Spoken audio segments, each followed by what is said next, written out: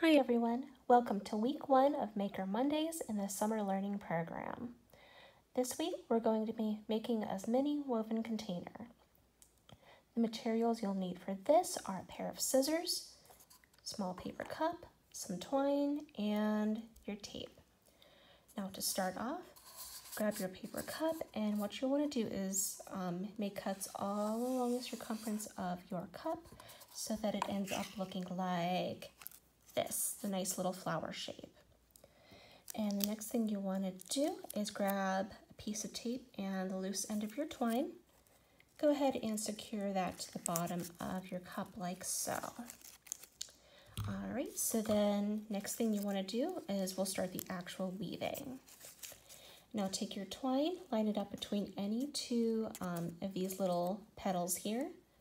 Go ahead and go behind your first petal, in front of the next, behind number 3, in front of number 4, and just keep going behind and in front of all your petals, all the way around to the beginning of your cup.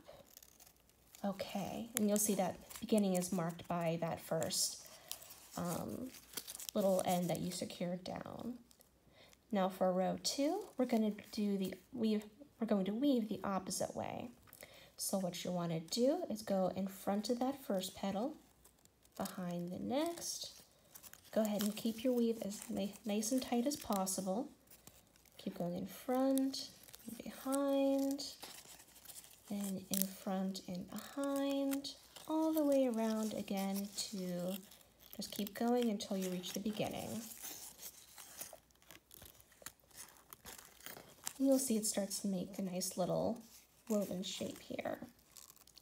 Okay, so we're now back to the beginning again. So you'll want to weave the same way you did in row 1. So go behind that first petal, in front of the next, then keep going behind, in front, behind, in front. Again, just keep going in that same pattern, keeping it as nice and tight as you can. Keep going until you reach the beginning. So then for row 4, you'll do the same thing you did in row 2. So go in front, behind, behind, and then just keep going. And then just give yourself a little bit more length as you need to from your supply of twine.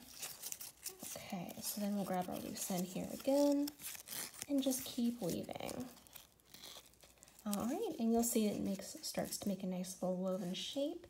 Then once you've got a lot of rows going on, it'll start looking like this. So again, you'll see, make it as tight as you can, and then as you're, the more rows you get, you'll want to start cupping these petals upward.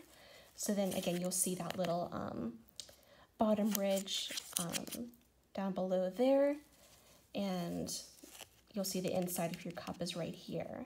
So instead of weaving around the normal shape of the cup like it was at the beginning, you'll want to bend your petals up the opposite direction and make them nice and even as even as you can.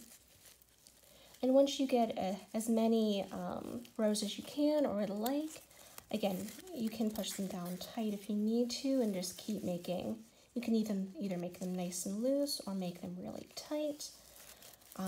Once you're all done, you can just go ahead and cut off your loose end and then either tape it down or you can tie a knot. And then your cup is all done. So once you are all finished, if you'd like, you can share a picture of your finished container with us online and let us know how you like it. Thank you so much for joining us this week. We'll see you next time. Bye.